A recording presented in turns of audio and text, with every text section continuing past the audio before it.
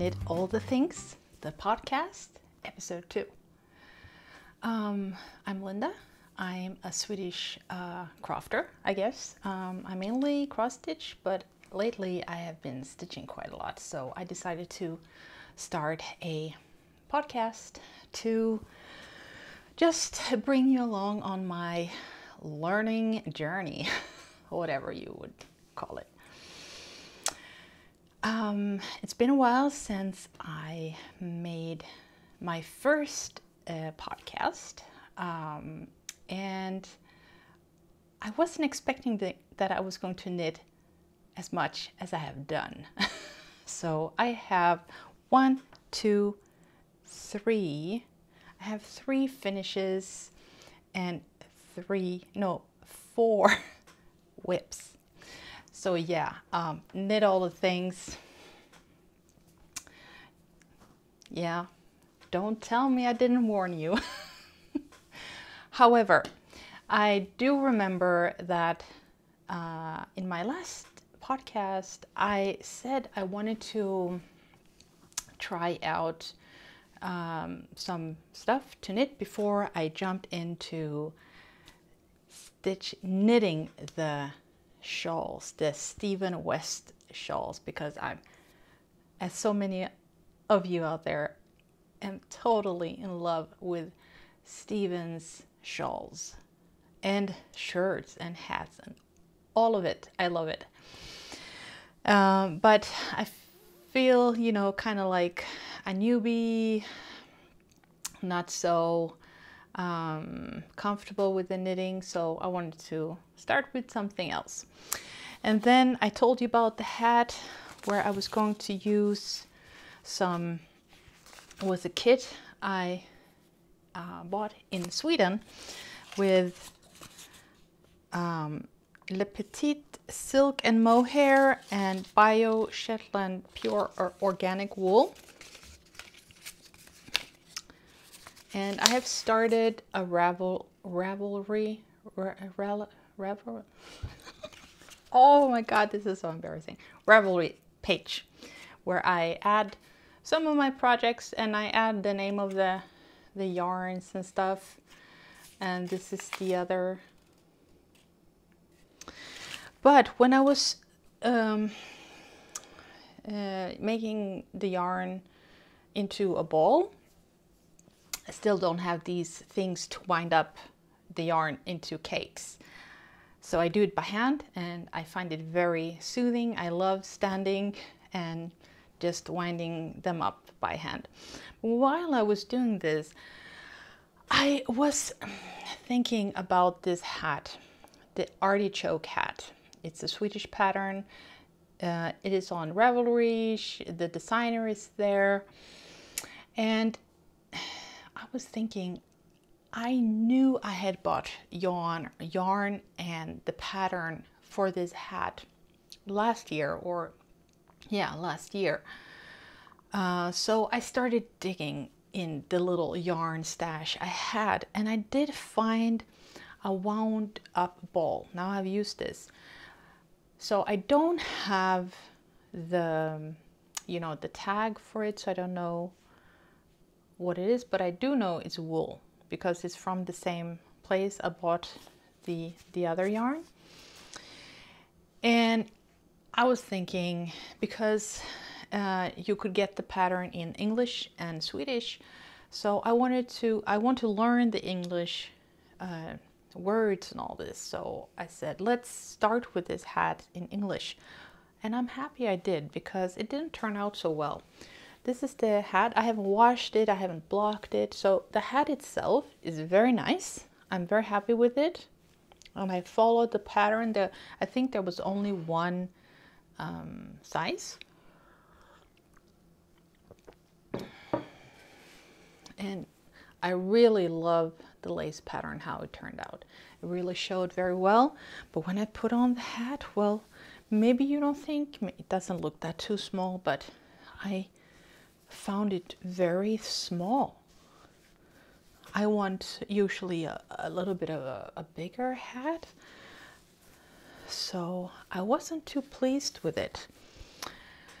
And I was like, well, I don't want to make two of these. I asked my daughter if she wanted it, and she was like, no, no. So I looked at, when I bought the kit, here's the other hat. When I bought the yarn for the hat, I got the same pattern again, but then I started comparing the two.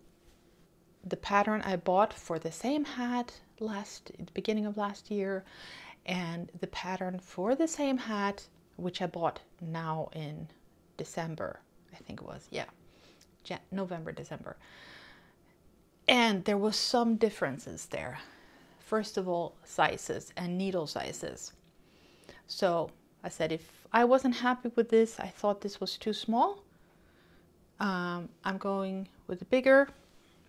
So I did, and I love this hat. I'm so pleased. I'm gonna hold it here to the lighter background, but it's the same pattern. It's the artichoke. I love it. And I was thinking this is not gonna be so warm because there's a lot of holes in it, you know, from the lacing, but it's so nice and warm, and it's actually a little bit too big. I haven't washed it or blocked it or anything, but it does slide up.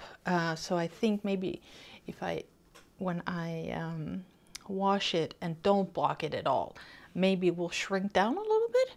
But I was so pleased with it. Very, very happy with it. And I love the mohair. It's so soft and nice. So the pattern called for 2 of these skeins of mohair, but I have some left from the first one. But it's really soft and nice. It is 30% silk and 70% kid mohair. So what's a kid mohair? What's a mohair? Where is the mohair from? Which animal? I don't know these things. But there is a difference from this mohair from the mohair I'm using in my West Knits kit shawl. So difference. I love this more. I like this a lot. So pleased with this. I hope it will shrink down just a little bit. So after I finished those 2, I decided it is time to start my first shawl, and now I just threw the cable into my coffee. Silly. Was I knitting on this in my last? I don't remember now. Oh my God. Anyway, I finished this shawl. It's from Expression Fiber Arts, and it's their kit. They have like the wine yard something. It's 3 different yarns. It's a worsted, a fingering, and I think it's 2 fingering, and there's some silver in it. And it is, I think it was like an 8-row repeat, and you changed yarn for every row. So it was a lot of fun, even though it was like the same. Very nice. It has such great drape. I haven't blocked it yet because I'm waiting for, I bought 2 blocking kits, and one, I could only find one in Sweden, so I had to order the other one from England, and it's stuck in the customs at the moment. What I didn't like about this shawl is, I don't know if I made a mistake or if so this is like the beginning of the shawl, the first rows, the setup rows, but the ending rows look like this. So I didn't like that, but I'm gonna try to, no, I'm not gonna try to stand up. I'm not gonna fit in, but you know, it's a long shawl, and the thing is that you're going to be able to wear the shawl in 7 different ways with the help of 2 I-cord cables. And I love making these. I'm just blown away that you can make cords by knitting 3 stitches. So my thought was to make it as a bolero, is that how you call it? And you know, so it became like a little bit of a shirt, and then put the cables on my arms like this. I think that would be very nice and have it like that. But since I don't like the ending and I don't want to redo it, don't think I'm gonna do that. I'm not sure. Maybe I will make a poncho of it instead. But it's very nice. I love the drape in it. I could seriously consider buying another kit and do it again. Definitely. So, did I learn anything from these 3 finishes?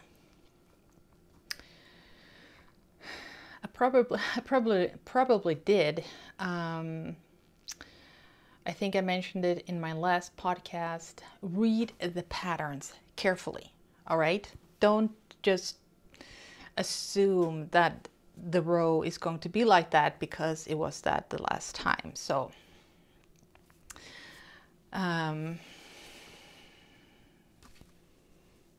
yeah, I don't know. Working on circular needles are fun. I like that. And I like, this was knitted on a 5mm, and I like the thicker needles for my hands because I have pain in my fingers. So yeah, that won't make sense because I want to knit all the socks too. Yeah, and the cast on method, I used the tubular cast on both hats, and it's pain in the butt, you know, but I really love how it looks. So even if it's a pain, I like it.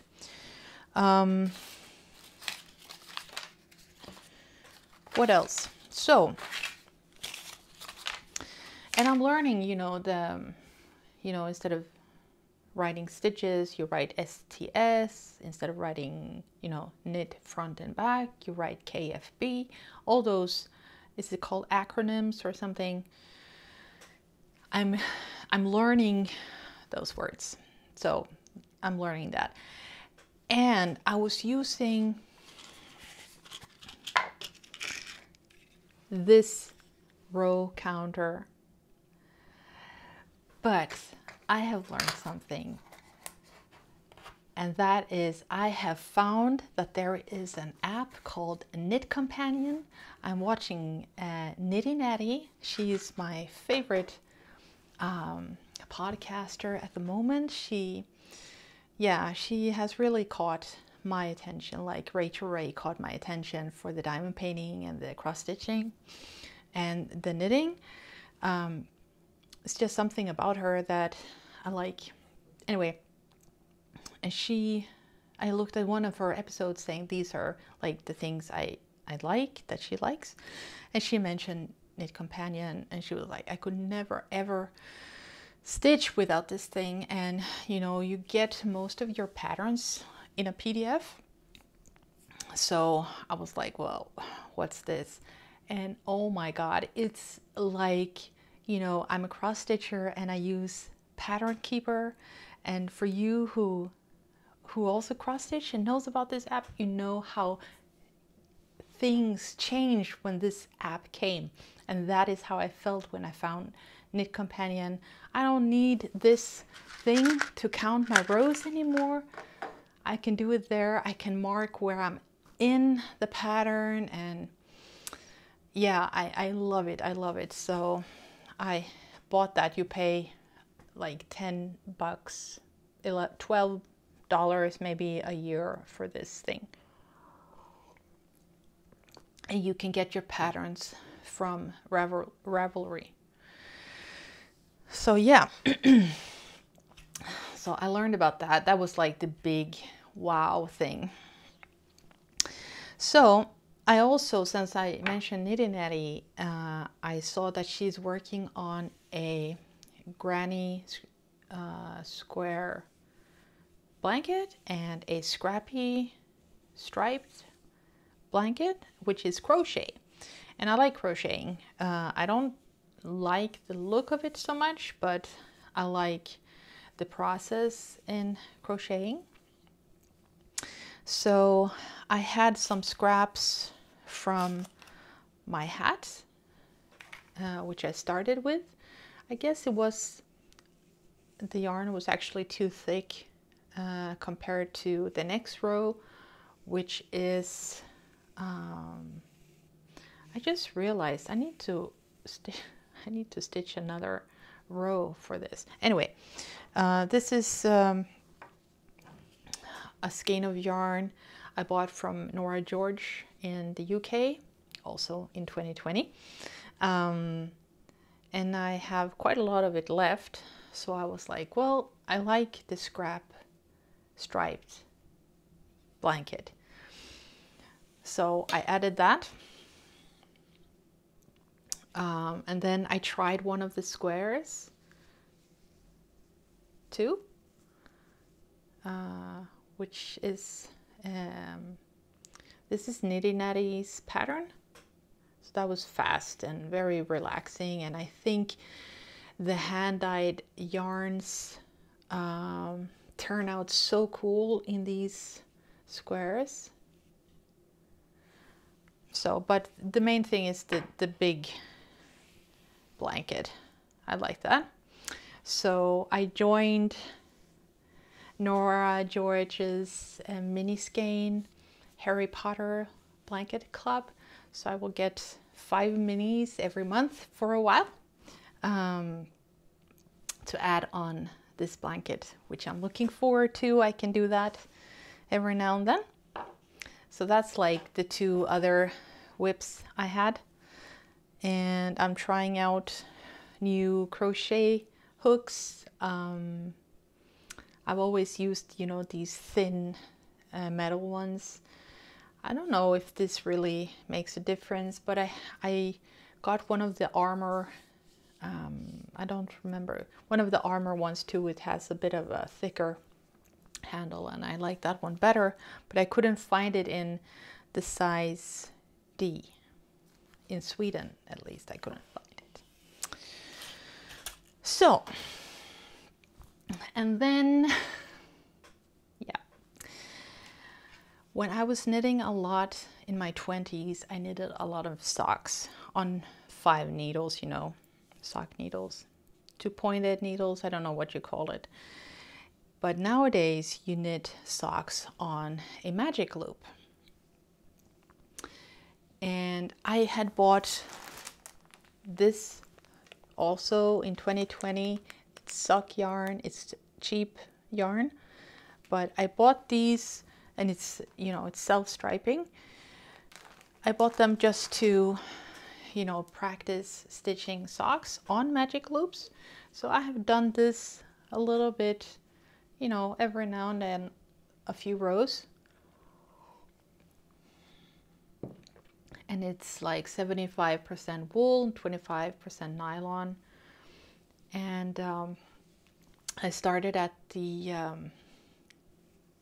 what do you call it, calf? I don't know. I started here. And this is new to me, that you put in some waste yarn, and then I'm gonna pick up stitches here and stitch the heel last. That is weird.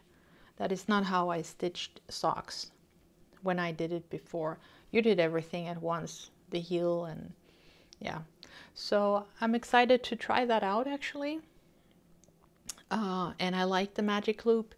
It's a bit difficult here in this, you know, like the 2 first rounds, but then it's no problem.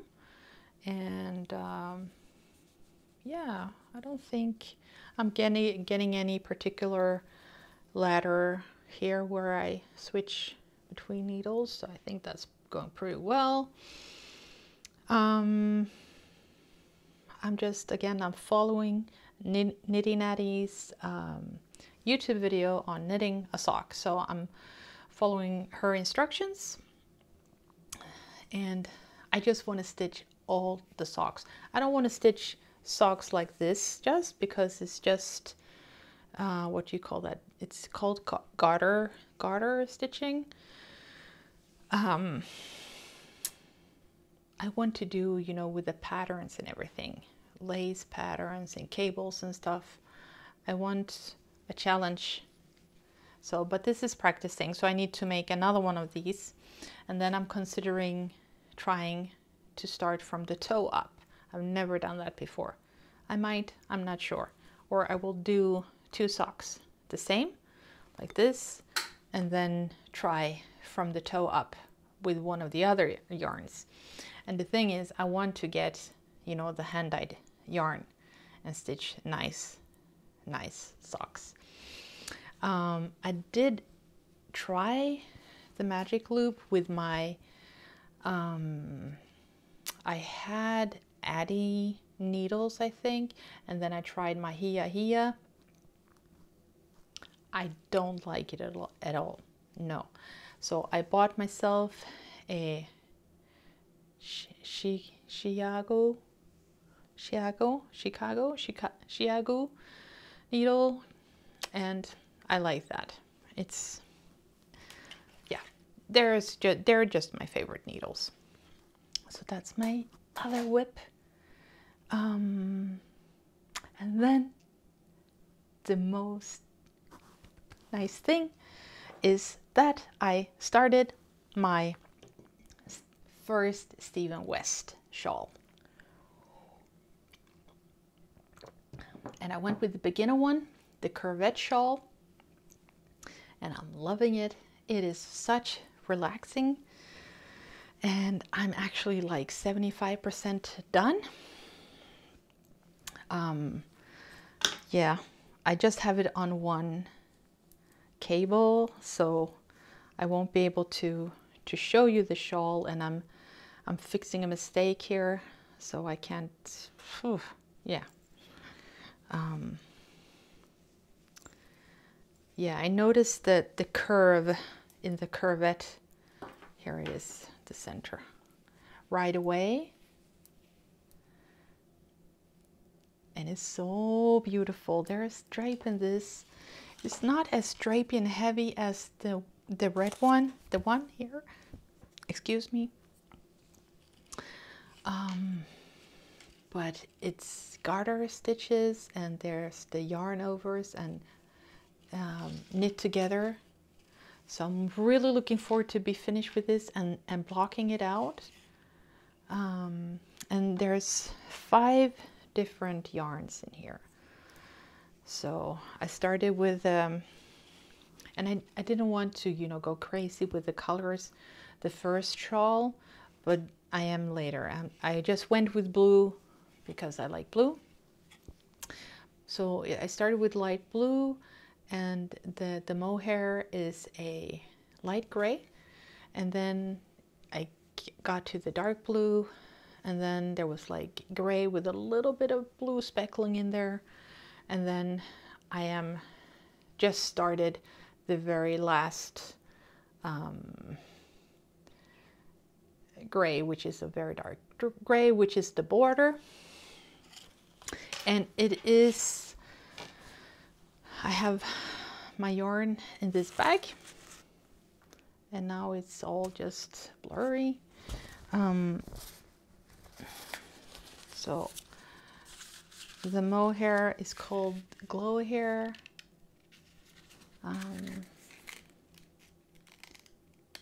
Yeah, Glow Hair. So it's 72% mohair and 28% silk. That's the mohair. And then the other is the Mominoki. I showed you, I think I showed you these in my last floss tube. So this is 75% wool and 25% polyamide superwash. I'll just show you and you can read it. So it was a kit I got from them. So very nice. And the shipping, oh my God, I think it took like 2-3 days. No, when they actually shipped it out, it took 1 or 2 days. It was super fast. So I'm 75% done on that. I hope to finish the border just within the coming days. So then, now I've showed the whips. I've showed you my finished objects. Let's talk. I bought another kit from West Knits, and I bought Coco Knits, what you call these? It's those,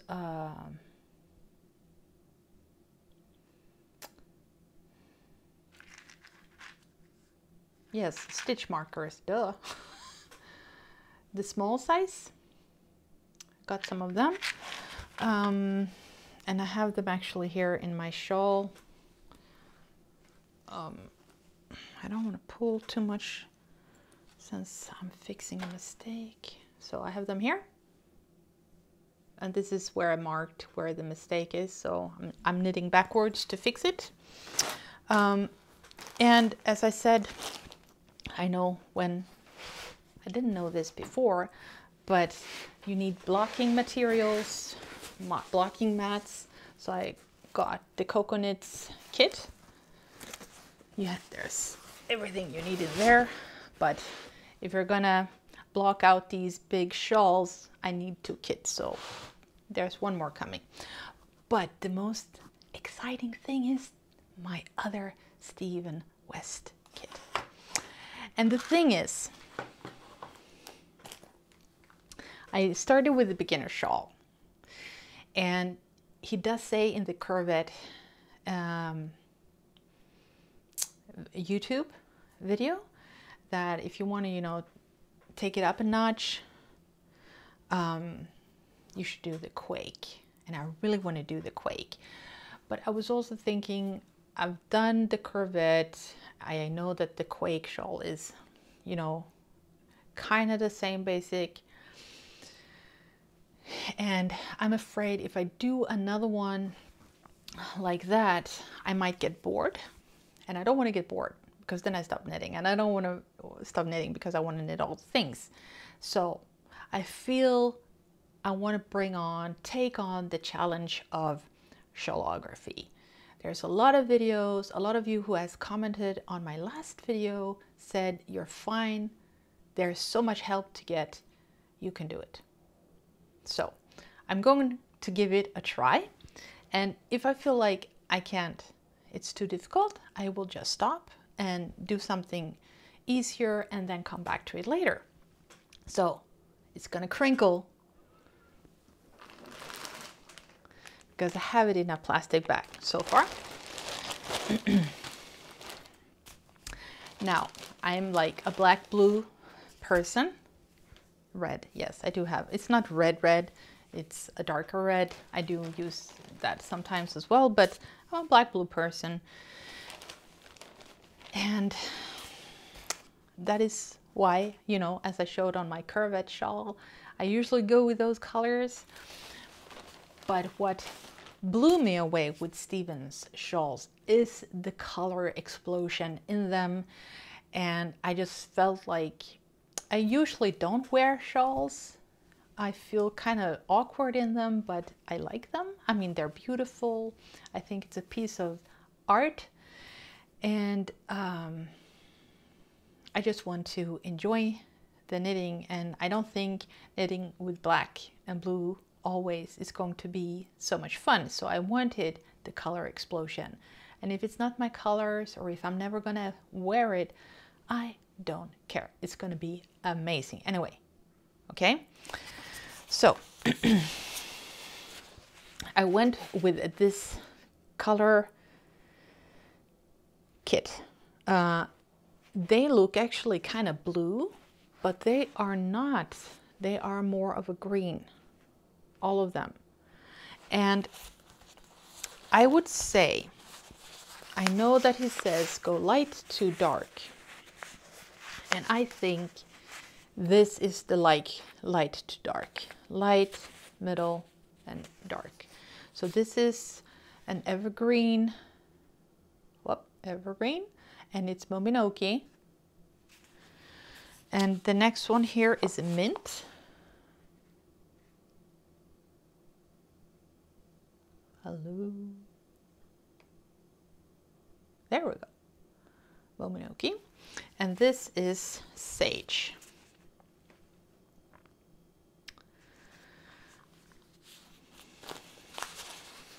From light to dark.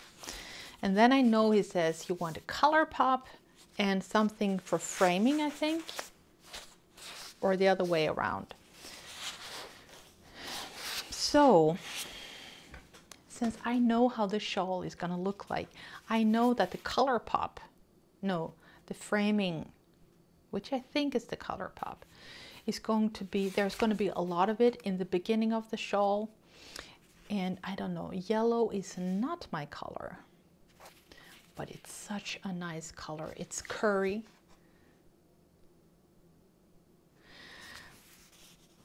And the other one here is Carrie.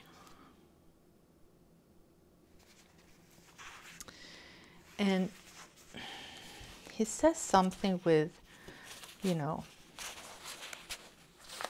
oh my goodness, it's not the easiest thing.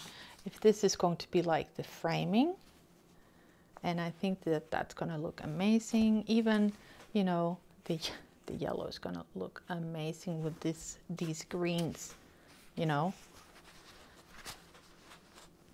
I'm holding them tight.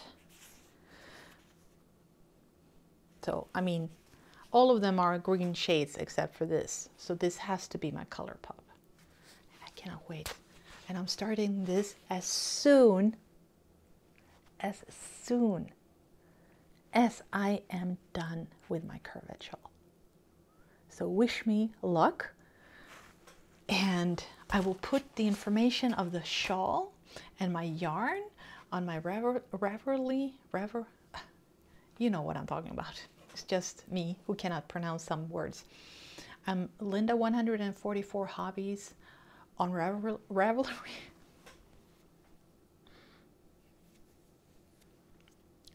Don't tell anyone. So if you want to take a closer look on my projects there, you can go check it out. If you have any questions about them, just go ahead and ask. I think that's it. And I'm planning on coming back in the end of January or the beginning of February to give you a new update. Just heads up, I've started to cross stitching again, so I won't be knitting as much as I've done in December, but I'm gonna knit slowly by slowly on my socks and on my shawls. And I will let you all know all the things that happens along the way. So yeah, that's all. Everyone, thank you for watching. For all the new ones who wants to check out a new podcaster in the yarn world, I'm very new at this. I don't know what I'm talking about, really. Welcome. I hope you will come back. To all my watchers who keep coming back, I love you. Thank you very much. Happy